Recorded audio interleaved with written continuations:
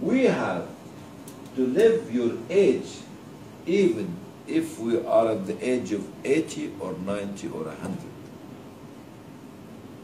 Because if we don't live your age, that means that we do not know the culture of the society we are living in.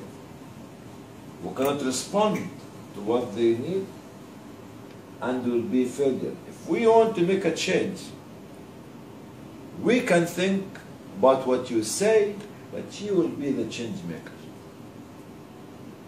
Because you have the power, you have the energy, you have the time, you have the age, you have the drive. You can make it together.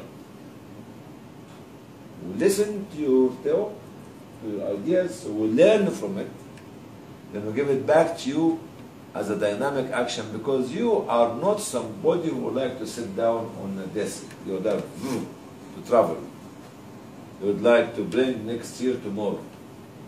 But to tell you, make it next week, not tomorrow, or next month, instead of tomorrow. Okay? And this is when we sit down, we learn.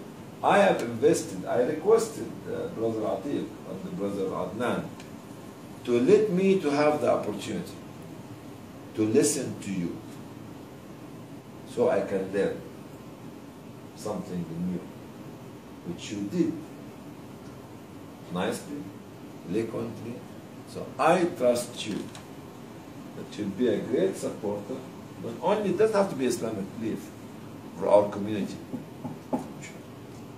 in here. So